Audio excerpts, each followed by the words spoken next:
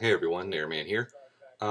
Yeah, sorry for not getting any real videos up. I've been heavily working on my new commentary channel, Brain Scratch Comms. As soon as we get the first commentary is actually up, I'll link you to it, or you can just search the name. But for all those wondering why I haven't had anything up, it's mostly because of that and the end of the school year.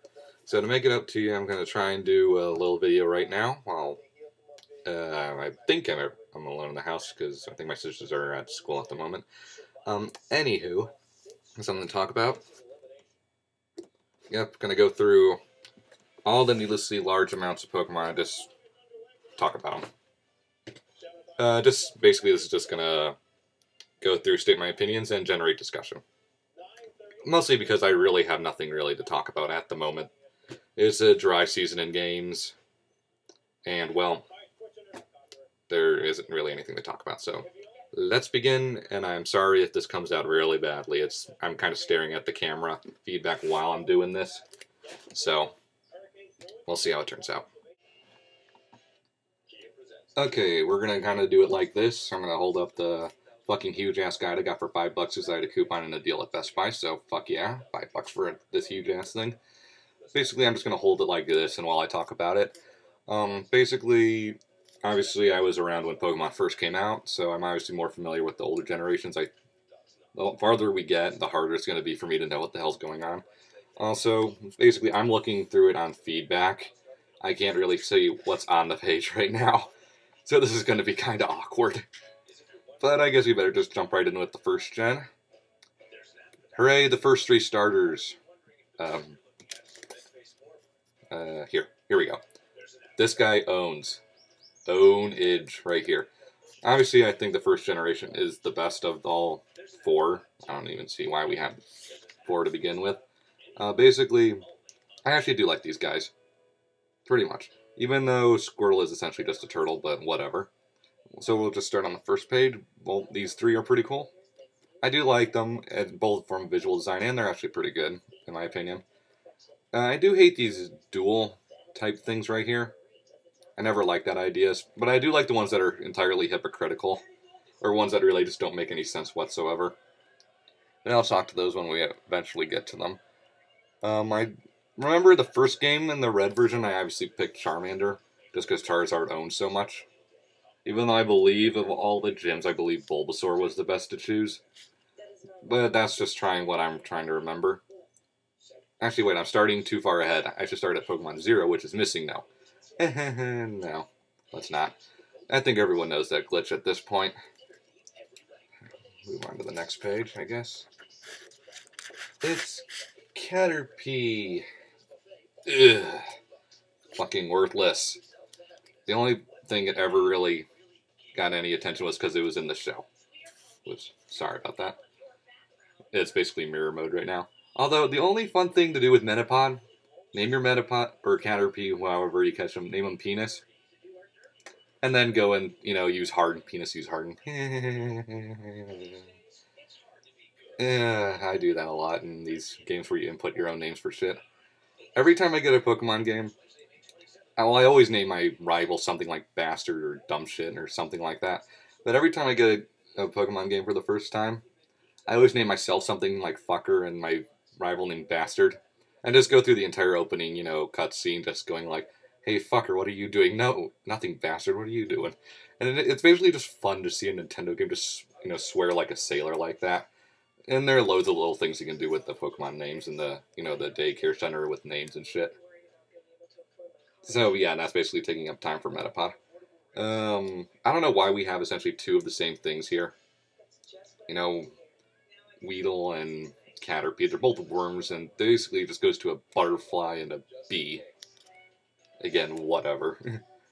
Then we have Pidgey, Pidgeotto, and Pidgeot. Hooray for random, just generic birds.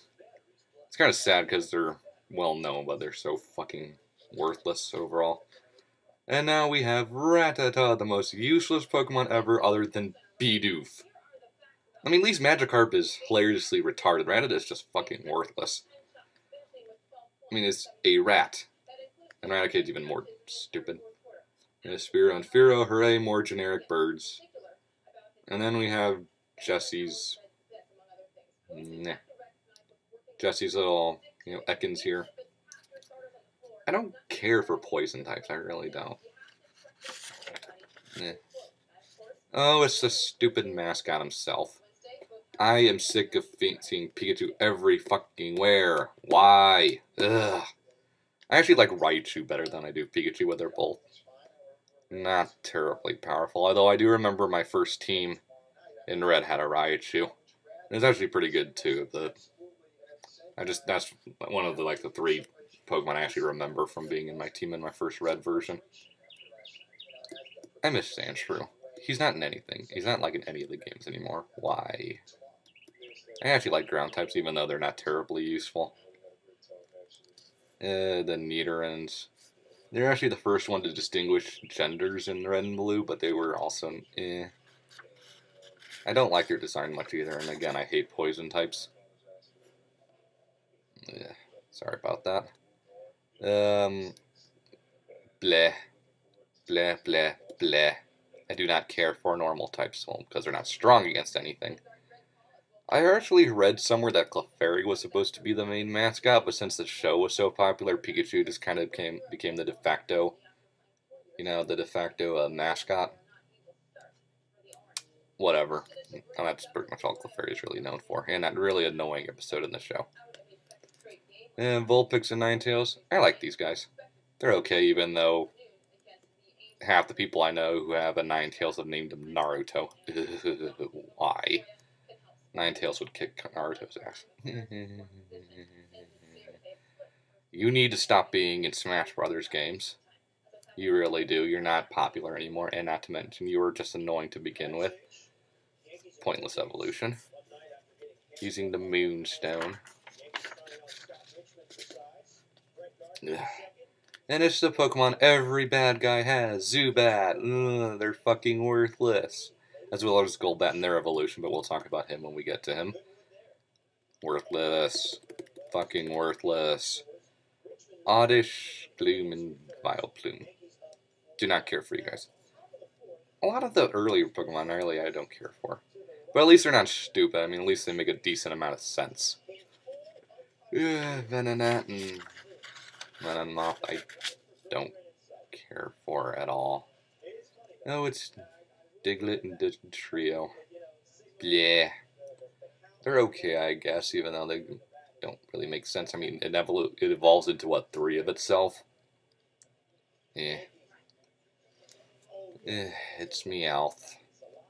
The fucking worthless, talking cat from the show that no one liked. Stupid Meow. And it's a generic cat, yay. Psyduck and Golduck, I hate these things, they're so utterly useless. They were just basically blech in the show, let alone in the game. Come on. Mankey and Primeape, don't care for. Oh, Growlithe and Arcanine. I remember when everyone thought Arcanine was equivalent to a legendary. I think in terms of stats he is, I can't remember. I'm not a big competitive battling guy. He's equivalent to, Arcanine's a good equivalent to a legendary or something. And it's Poliwag, the guy who actually created Pokemon, said that Poliwag's his favorite.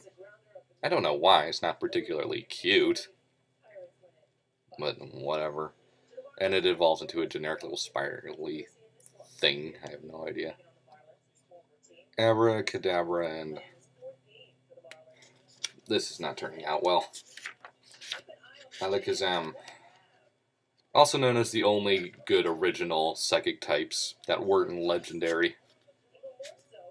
I still use Alakazam every now and again in my games.